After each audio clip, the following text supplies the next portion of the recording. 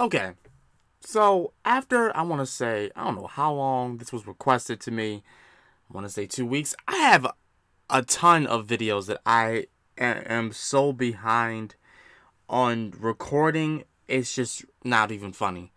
But yeah, going back to Dragon Ball Z, DBZ. And yes, I do remember one member of the Sakurai clan notifying me that there were more episodes of Dragon Ball. Dang it. On the tip of my doggone tongue. That Masako X made his own little comic book series of Dragon Ball. I can't remember on top of the dome piece. I had to get back into it because it was interesting. But yes, this one was suggested by a proud member of the Sakurai clan and a proud member of the Discord. Join the Discord if you would like to. The biggest misconception about Dragon Ball. Now, of course, I did a review about Dragon Ball because I watched the series from beginning to end again and whatnot, talking about it. So, further ado, let's have a look at this. Oh, this is by Laughing Stock Media. What is the biggest misconception in the Dragon Ball franchise? In this video, I'm going to discuss that. Make sure to subscribe to this channel and enable notifications so you can see all of my content right away when it comes out. Okay guys, so over here on my community tab on my YouTube channel, I asked you guys a question, which is, what would you say is the biggest misconception about the Dragon Ball franchise? Okay, sorry guys, it was my OBS acting up. I apologize. Shouting and fighting. There's no real story, or that the story is weak. So, I mean, this is a few different things, really, but obviously, like I said before, a bunch of people will say the same thing. You know, the fact that so many people believe that Dragon Ball, especially Z, is nothing but shouting, screaming, and staring at people for episodes on end isn't really true at all. The idea that it has no story whatsoever obviously isn't true either, because, you know, what have I and so many other Dragon Ball channels been doing videos on for years now? Obviously, there's a lot of story.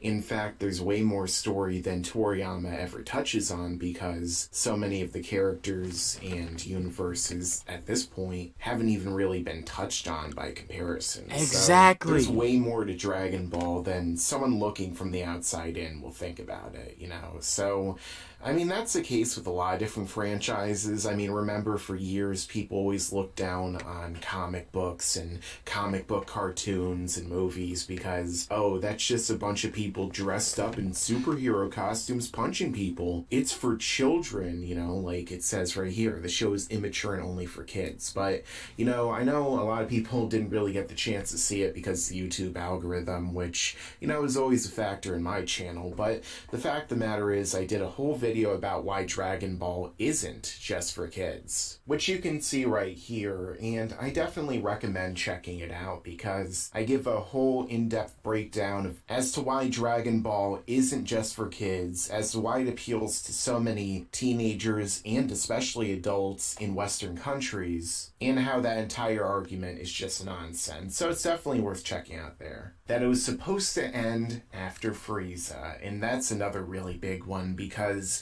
even in the Dragon Ball community itself, this isn't just a misconception from outside the community, but a big one within it, because for years, so many people have said that they believe that for a certainty, it was supposed to end after Frieza.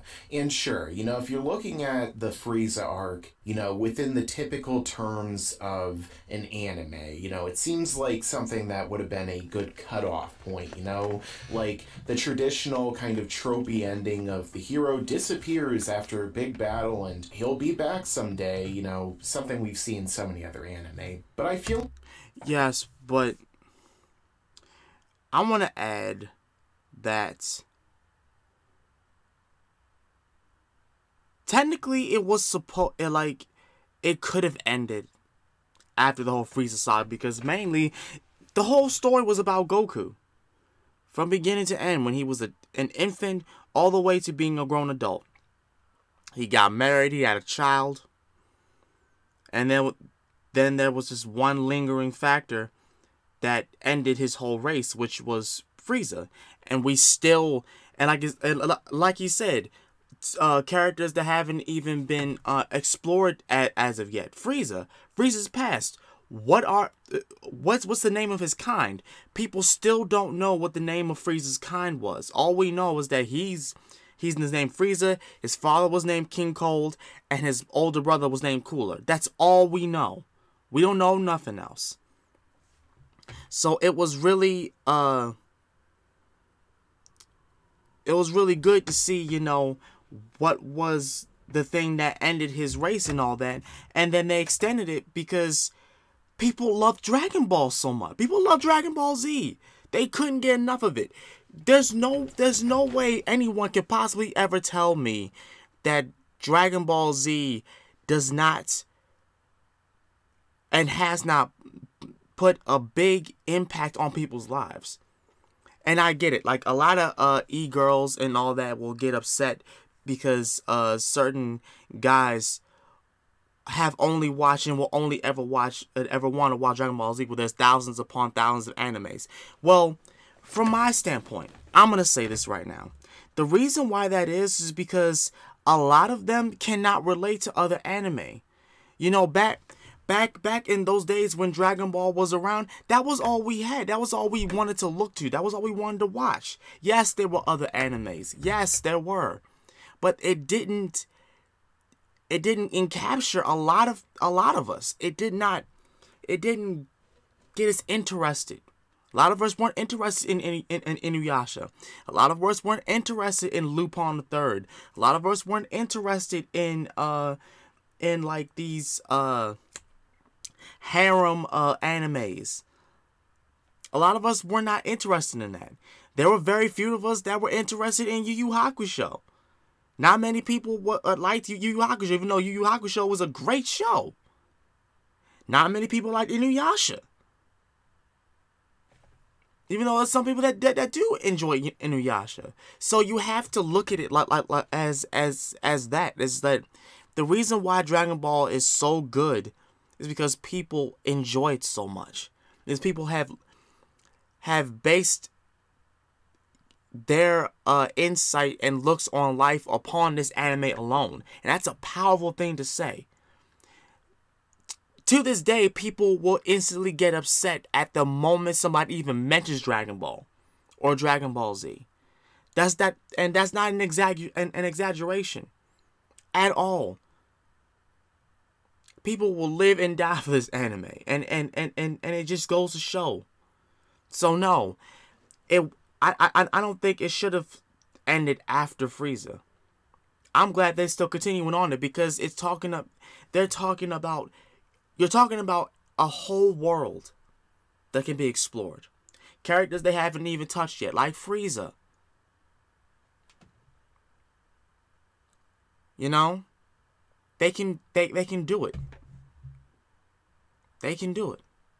Like this really is a misconception that also comes down to the fact that a lot of people who watch Dragon Ball Z didn't watch Dragon Ball because there were a number of other points before the Frieza arc where it felt like it was going to end, but it definitely wasn't planned to, you know? You had the very first ending of Dragon Ball's first arc, The Hunt for the Dragon Balls, where everyone's story was kind of wrapped up. Bulma got together with Yamcha, Goku found out about the greater world and made his wish. You know, he met the old master Roshi and all this stuff, you know. But, of course, Toriyama decided to keep going on with it. And then eventually we get to the 23rd tournament, you know, the last arc of the actual Dragon Ball anime, which is all part of the same manga, which Dragon Ball and Dragon Ball Z were a part of, which Toriyama just refers to Dragon Ball. And then we get to the 23rd tournament, where it seems like, again, everything is going to end. Goku had already trained with the highest master on the earth in Kami. He's fighting the reincarnation of King Piccolo, and it's for the fate of the entire world, and everything Everything seemed like it was ready to end. Goku's gonna get married to Chi-Chi. He flies off. But of course, you know, Toriyama, again, has Master Roshi saying, don't worry, Dragon Ball isn't over yet. It's gonna keep going. So I feel like maybe if you're looking at it just from the perspective of the anime, it almost seems like that's gonna be the case, but there's never any real intention of Toriyama ending with Frieza. And, you know, if you read in the manga, this is even more apparent because of the fact that literally the next chapter, here's Frieza back again with his father, and wait a second, it's Trunks. What's going on? So it's a lot clearer when you actually read the manga. Vegeta's a better father than Goku. I mean, this one, of course, is debatable, and I'm sure that even after this, people are still going to be debating about it in the comments, along with a lot of these others. And I've talked about how I don't really agree with the whole Goku is a bad father thing in the past, and I think that's really played up by Dragon Ball fans, and especially the Team 4-star version of Dragon Ball, which so many people seem to take seriously for some reason, even though it's obviously just a spoof. But well, I'll say this. Yes, a lot of Dragon Ball fans take it over the top and say that Goku was a bad father, that he doesn't care. It's not the fact that he didn't care. It's just the fact that he was not alive around the time when Gohan was growing up and Goten was born. He was not around. Goku was dead. After Gohan had defeated Cell, Goku stayed in heaven. Well, not stayed in heaven. He stayed with King Kai. All the way up till Gohan was damn near an adult. And Goten just so happened to pop up. And Goku apparently did not know anything about Goten. Even though he can clearly connect with his family through telepathy. So, like, Goku in a sense realized his family was going to be alright because of the fact that there was no evil that was going to be present. But that was also a bad move because you cut off yourself from your own family's growth. Chi-Chi was in full control of Gohan. He concentrated fully on his studying. Didn't want to, keep practice fighting, which was the downfall of Gohan. And Goten was the maker-upper to her mistake. So it wasn't the fact that Goku was a bad father. It was the fact that he was a missing father. Like, he was not around. He just was. He was dead. He was just not around. Now, Vegeta. I said this before. Vegeta is the representation of the old ways of Saiyans. Saiyans were a cold savage race. In their mind, if you couldn't make it, if you couldn't survive, oh well, nature of the beast, survival. You just were weak and whatnot. So, despite the fact that after all of that, Vegeta was still in his ways of like only the strong can survive, but he was still nurturing to his son a bit. He didn't want to be so hard on him because he realized that this is not like a purebred Saiyan. He's half Saiyan, half human. So he had to be there for Trunks, even though he didn't really open himself up to his own son. So it's not the fact that Vegeta was a better father than Goku. Goku was not around, and Vegeta was just stern with Trunks. That's mainly what it was. Let's see if I'm recording. I'm sorry, guys. Yes, I am. Okay. But yeah, continue. Again, this comes down to a lot of the fan base having only seen Dragon Ball Z like 20 years ago at this point, and basing everything off their fuzzy memories, or memes they saw on the internet. Now, a lot of this comes down to Goku's personality as a character. He was raised on a mountain by himself for the most part after Grandpa Gohan died. He's very ignorant and naive, so he doesn't really understand what it means to be a, quote, good father, you know? That's why he's not really around. That's why his main focus is still on fighting. But that doesn't mean he never focuses on his children or he doesn't love them. That doesn't mean that at all. I think it's quite the opposite with Gohan, because Goku's not only training Gohan and trying to help him and fight and defend him at various points throughout Z, but he literally sacrifices his life for Gohan and for his family. And I think even though Toriyama and the writers in Dragon Ball Super don't really focus on it, when it comes to Goku's motivation, his family is likely always on his mind when he's training. Even if it isn't the highest priority in his life, defending his friends and his family is certainly a big factor. So I don't agree that Goku's a bad father, but at the same time, you know, is he a better father than Vegeta? I mean, Vegeta's certainly a more attentive father, and he seems to have far better fatherly instincts, but again, he was also raised by his father, King Vegeta. So maybe you can argue he is a better father, but I think it's all debatable. That Dragon Ball Evolution was a real movie. Oh, well, as much as I'd like to say that was just another example of mass hysteria, I've seen that movie, and it's going to be burned into my mind and my nightmares forever. Thanks for reminding everyone. Yeah. This one is somewhat different, you know, basically that Dragon Ball is just mindless entertainment despite the fact that it has enough substance to be taken seriously. I wouldn't say it's exactly the deepest series out there, you know, but at the same time I would say that it certainly has a lot more substance than people give it credit for. And here's another really good point that I think a lot of people have missed out in the past, especially on videos where I talk about other anime, which is that it lazily copied the cliches it's criticized for when in fact it created most of the formula that is now used in shonen anime today, which is exactly true. I was surprised how many people tried to tell me that they believe that Dragon Ball is a generic anime, an anime which is something that, you know, is using so many different cliches and tropes that a lot of other anime after it uses, but you need to keep in mind that that is after. So many of these anime that exist today took so much inspiration from Dragon Ball, it's not even funny. You look at series like My Hero Academia, One Piece, Naruto. So many of these top anime series out there have so clearly taken inspiration from Dragon Ball and copied so many of the different formulas that Toriyama came up with. Yeah, because like I said before, Dragon Ball hit home for a lot of us. It is loved by all. And for those who cannot stand it, complain about the fact that people love it so much. Because they don't understand. Oh well. Oh fucking well. That's just the way it is. That's just facts. These other animes like My Hero Academia and Naruto and all that shit, it copied the formula from Dragon Ball. It copied the formula. You cannot tell me that they didn't. You can't. It's as clear as day.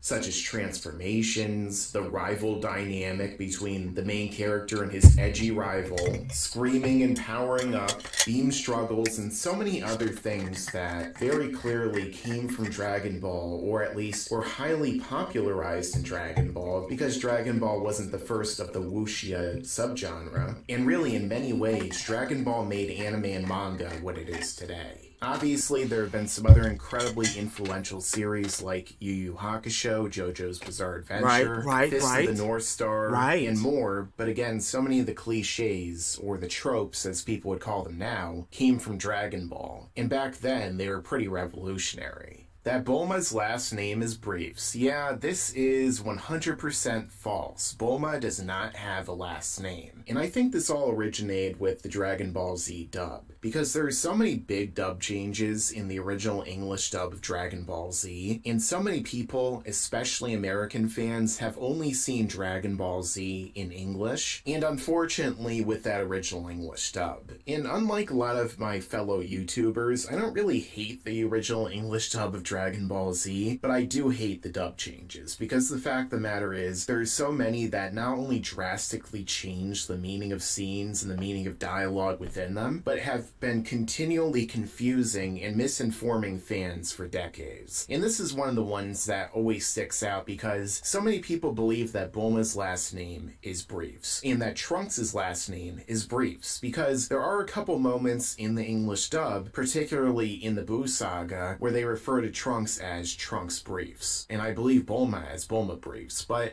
again, all of this is wrong, because in the Dragon Ball universe, people don't really have last names. Goku is one of the very few characters, if not the only character we encounter in the Dragon Ball franchise, who actually has a last name, which is Son, which is why he's referred to as Son Goku. And it's not to be confused with the Japanese honorific San, because sometimes they do call him Son Goku-san. And I'm sure it gets really confusing when you have to talk about his whole family, such as Son Goku-san's son, Son Goten, but Bulma doesn't have a last name. Her father's name is Dr. Brief, not Briefs, and Brief isn't his last name. Just like with Dr. Gero, he only has one name, Dr. Gero. Unlike what some false wikis say, where they say his name is Maki Gero, which is total bullshit, and I don't know who the hell came up with that. But Bulma, just like pretty much every other character other than Goku's family, doesn't have a last name. So anytime you hear someone say Bulma's last name is Briefs, or they call her Bulma Briefs, you know that's not correct. And Geekdom 101 also did a whole video on this topic, which you guys should check out.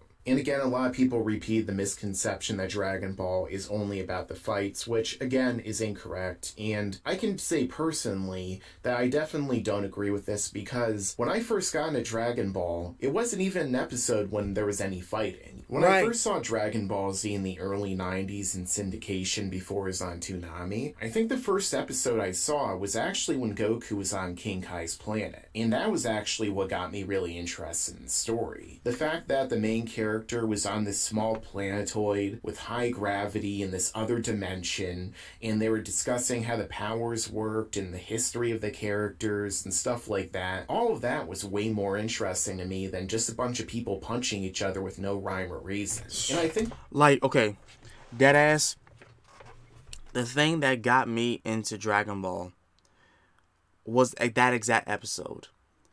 I remember it was the first time I even bothered to watch it. It was on Saturday. I think it was like 12 o'clock in the daytime. This was back in the day when they were showing Dragon Ball like that on Cartoon Network, okay? It was that exact episode where Goku was on Snake Way and he was running. I think he was running to King Kai's planet or back or from King Kai's planet to go back to Earth. And he was just running. Meanwhile, everyone was fighting back on Earth and whatnot. And there was no screaming. Like he was saying, the only time you ever hear someone screaming and whatnot is when Goku or Vegeta had to go Super Saiyan. It's mainly Goku that screams. And I don't even understand why people, you know, have a problem with that. It's Dragon Ball. It's Dragon Ball Z. And you know what? If we're going to talk about Dragon Ball alone, Goku never screamed. Honestly, he was more calm than whatnot. And if he ever screamed, it was he was screaming of his power pole to extend. No pun intended. So if you're, you know, talking about that, there's hardly ever any screaming. Only reason why people say that is because of the memes and whatnot. That's the only reason why people say that shit. That's the only reason. Invalid. That stuck with me ever since then, because that was one of my main problems with the Tournament to Power, for instance, where a lot of times it was just fighting and fighting and fighting and fighting, dragged out for 70 episodes. And a lot of times I was completely bored as a result of it, because a lot of fans, including myself, aren't just there to see people punching each other and screaming and firing blasts. That's not what keeps you with Dragon Ball, especially over the course of entire series. Dragon Ball being a prequel to Z. Now, I'm pretty sure sure this just started out as a joke, but the fact that people actually think that Dragon Ball is a prequel to Dragon Ball Z, even though a prequel is something that is created after the fact in order to give extra context for something as to what happened before it, is just mind-boggling to me. Like, all you have to do is a Google search. And really, that comes down to so many of these different misconceptions that have always annoyed me, especially when people comment them. Because so many times a YouTuber will look in his comments and it'll just be filled with people trying to tell them that they're wrong, even though the person who is saying they're wrong is basing everything off of a massive misconception, that all you have to do is type in something into Google and you will instantly be proven incorrect about it. And that's a big one here, because Dragon Ball came before Dragon Ball Z. Right. The Dragon Ball manga is literally called the Dragon Ball manga. Toriyama calls it Dragon Ball. Z does not exist in the manga. It only exists in the English versions of the manga because they broke it up because of what American fans believe is a separation which isn't actually there. How about that shit? The only reason why it's called Z is because America. That's the only reason. If it wasn't for that, it would still be called Dragon Ball. How about that? How about that shit? So, with that logic, nobody better not even give me any shit when I say just Dragon Ball instead of just Dragon Ball Z. I don't want to hear it. I don't want to hear it. Fine, you want to say Dragon Ball Super? Okay, fine. I'm still calling it Dragon Ball at the end of the day. Just to sum it up, because it's still Dragon Ball. So hush. It's not that serious. It's Dragon Ball. Doesn't matter. Only reason why it's given those other pretenses is because of us. Mainly because we don't know how to tell the difference between the two. So they just gave us a little letter or a name. Ain't that some shit? The entire franchise is called Dragon Ball. Z was just broken up into a separate anime because of a changeover in staff, and the people behind it at Toei wanted to go in a more serious direction like some of the other anime at the time. Mr. Fusion actually has a whole video where he breaks this whole thing down. So I definitely think it's worth checking it out, because there's so many Dragon Ball explanation videos not even funny. Who has been a big fan of Dragon Ball for a long time, and anyone who hasn't seen Dragon Ball or read the original Dragon Ball section of the manga and is a fan of Z and Dragon Ball Super and I guess even GT should definitely check it out, because not only is it something that really should be required viewing and reading for a Dragon Ball fan, but so much of it actually puts most of the modern Dragon Ball to shame in terms of writing, humor, and even action. And the next one is that Toriyama's interviews trump what he wrote in his own material. Now, this is a good one. If it isn't on the page, it isn't on the stage, I always say. That's an interesting way of putting it. And then the rest of it is another point I've already covered. So this is a misconception that a lot of people don't even really consider a misconception, but I kind of do myself, because it comes down to what information and materials we prioritize in this fan base. Now, as we know as Dragon Ball fans, Akira Toriyama loves to have these interviews every now and then where he puts out information that is often either supplementary and adding to what we already... Wait a minute, hold on. I need to read this. Toriyama's interviews trump what he wrote in his own material. Yeah, he tends to do that a lot. If it isn't on his page, it isn't on this stage. I always say that along with Goku and Chi-Chi parenting skills, like people thinking Goku's state did just to train or Chi-Chi ruined Gohan. You know, in the story that he wrote in the manga, or is something that completely contradicts or retcons it. So, for instance, when he says that Majin Buu wasn't created by Bibidi, who was Babidi's father, but was rather some being that always existed, and Bibidi just so happened to figure out how to summon him. Which, if you read the manga, is completely contradictory because the fact that Supreme Kai flat out says that Bibby created him kind of by accident and couldn't control him. Something that Babidi also says. And it really goes on from there, be it Toriyama's direct interviews or, information that he kind of supervised and probably just skimmed over briefly while he was eating sushi one day in some of these guides, and maybe just wrote a tidbit or a section here and there that I highly doubt he even remembers or factors into his writing nowadays. And people will take these guides and they will be like, oh, this is a smoking gun for my argument. This is proof from the creator himself as to how this works or what this multiplier for this form is or whatever. But at the end of the day, the manga and the original source material is always going to trump everything else. It's the true canon. It's the thing that all this other information is based off of. And if Dragon Ball was ever rebooted, for instance, and every single thing in the canon right now is thrown away, which is basically what happened with Disney Star Wars and the extended universe, then the original manga is the thing that's going to remain canon and the only thing that's really going to matter at the end of the day. I mean, that is why people tell, and I will say all the time, read the original source material before you go and watch what's on the big screen. I say that all the time. I even lost a friend who got mad because he just didn't care about the original source material about comics and whatnot, and he just was talking all this out, this ridiculous mess, assuming that he knew what he was talking about when really he didn't. And it wasn't that big of a deal. It's just that he was annoying with it.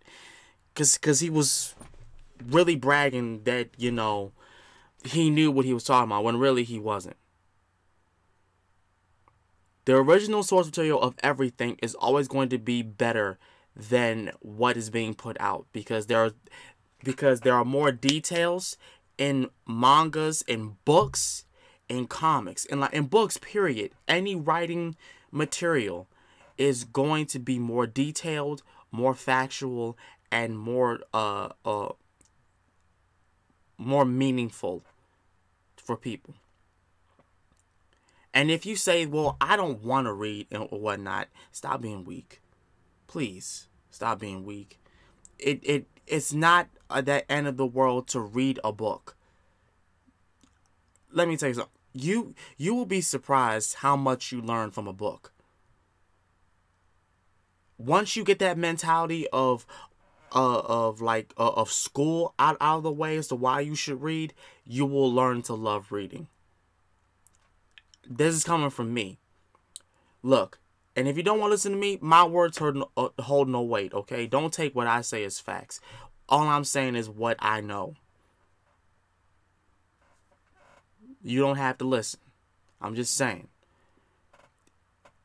You should give it a chance. That's all I'm saying.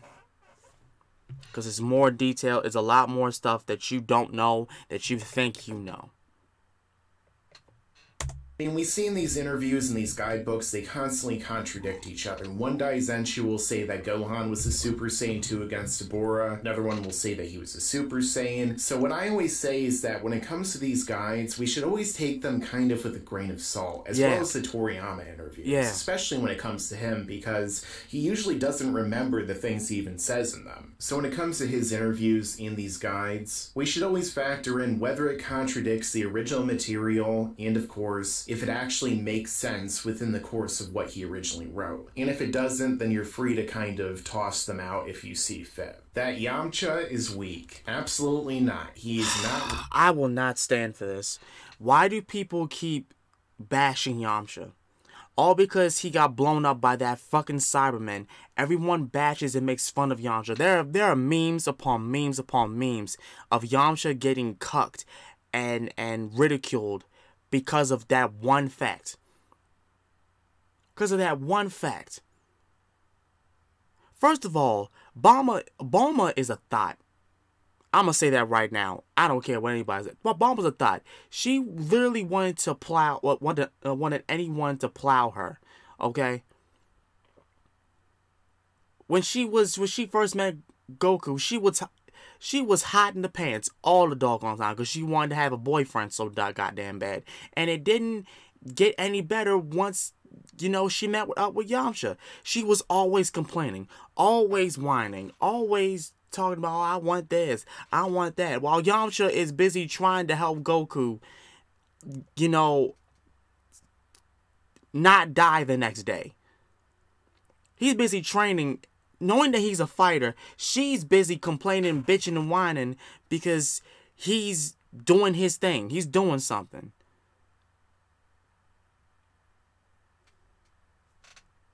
Then she winds up dating a guy that treats her just as badly. Marries him. Vegeta.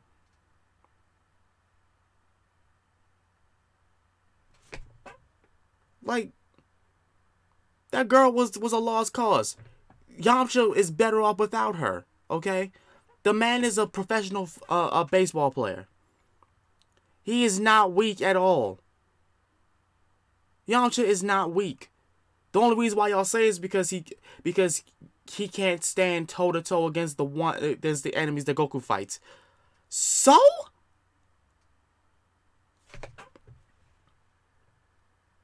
Where's your argument? Who cares about that? Goku can hardly stand up against them anyway. Only reason why he even beat most of them was because of the Spirit Bomb. That's it. There's literally nothing else to that. And if you really want to get want to talk about it, the only reason why he even beat Jiren is because Frieza was helping him. And Android 17. That's it. That's the only reason why he even got to beat Jiren. After that, it was a power struggle, and he kept losing his energy and whatnot. So no, Goku is not all that hot shit compared to Yamcha. He's not. He ain't doing no better. Cause he's been struggling with fighting most enemies, and I already know. I can tell I'm gonna get so many hate comments right now. It doesn't matter. I don't care, cause y'all give me hate comments anyway. Yamcha's not weak at all. He's not. Stop slandering Yamcha. Stop it, cause it doesn't make any sense. Weak if you actually were to put him in Marvel or DC or most other fictional universes. I mean, most people look at Yamcha as being weak, but the truth is he definitely couldn't be further from that if we actually compare him to most superheroes or even supervillains or other anime characters. Put Yamcha in My Hero Academia, he'd just be one-shotting the entire league of villains. Same thing with JoJo's Bizarre Adventure. If you put him in Marvel or DC, he'd be one of the most powerful Avengers or one of the most powerful members of the Justice League. So Yamcha is incredibly powerful, he can blow up planets, and who even knows what else at this point. It's just that he so happens to live in a world filled with incredibly overpowered people who have abilities that are always going to keep them above him. And again, if you were to put them into another fictional world, would just utterly devastate literally everyone they fight, with the exception of the highest tier. Exactly. So this is another big one that a lot of people have brought up, that Goku always wins being a misconception, which it definitely is. Especially when it comes to Dragon Ball Super, Goku has lost a bunch, you know? What did I just say? What did I just say? What did I just say? What did I just bring up about Goku? It's not that Goku always wins. Goku struggles when he fights. He gets stronger, he meets someone stronger than him, and he struggles. And the only reason why he even barely wins by the skin of his teeth is because of just pure luck. Either luck or instantaneous inspiration to turn it around. Or to look for a weak point. That's it. When Goku first fought Piccolo, when he was evil in the tournament and whatnot, Goku literally was struggling to fight this man. And every time he came close to even ending it, he would let Piccolo have a chance to get stronger and to regain his energy. And it fucked him over each and every time. Piccolo ended up breaking his arm. He barely could even move. He was bleeding. I think he was bleeding out of his... I think it was out of his chest and whatnot when he was fighting Piccolo. And all because he wanted a fair fight while not almost dying. Freaking Kami was trying to help him. Goku said no. While he was struggling. This man was losing a fight. The only reason why he even got to one was because I think, yeah, the Spirit Bomb. Or was it a afflicted Kamehameha wave? I can't remember, but it was one of those two. It's always one of those two when he's fighting his enemies. Always one of those two. And he always gets powers, not powers, but energy from the other fighters. Always. Look in any fight that he's been in. It's always that cycle. He fights them, has the advantage. The enemy is like weak and whatnot. He decides, I'll give you some energy. Get stronger, almost damn near kills him. Then his friends come in or whatnot, gives him energy. Spirit Bomb, Kamehameha, Super Kamehameha, bam.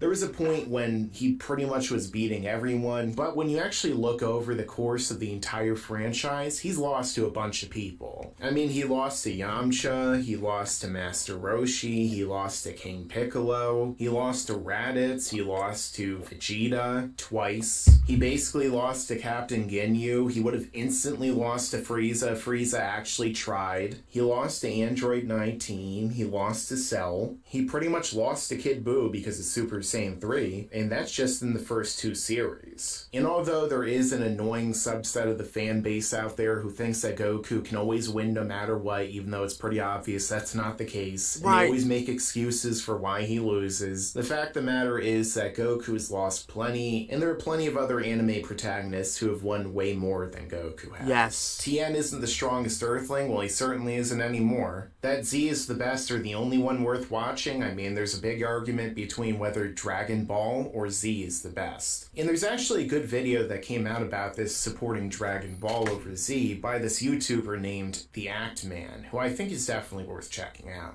That Vegeta needed Babidi to become a Super Saiyan 2 is another really good misconception because I think it's pretty clear if you actually read the manga and you look really into what Vegeta is saying during the Buu saga, that Vegeta is almost certainly a Super Saiyan 2 before the tournament even happens. That's what I'm saying. Whoa, hold on. Who came up with that bullshit? Vegeta was Super Saiyan 2 before he even met Babidi. That doesn't make any sense. How? So we just skip past the Cell Saga? We just skip past the Cell Saga, huh? Wow. Wow.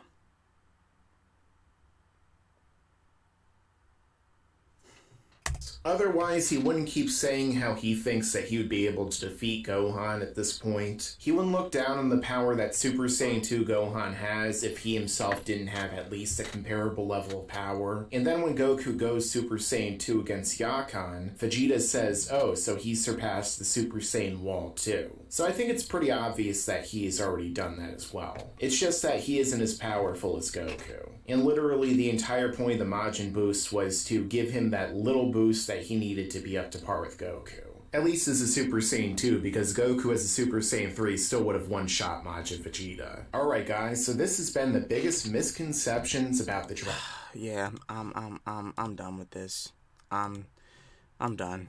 Like, I swear, people disappoint me so much. I feel like one day I'm going to take off like a week of being on the internet and just get some fresh air. You know what I'm saying? And just breathe for a second, because, whew, Lord. Let me know what y'all think down below about this. I realize this is a long video. I apologize. This has been Master Ryo Sakurai. I love y'all. See you next time.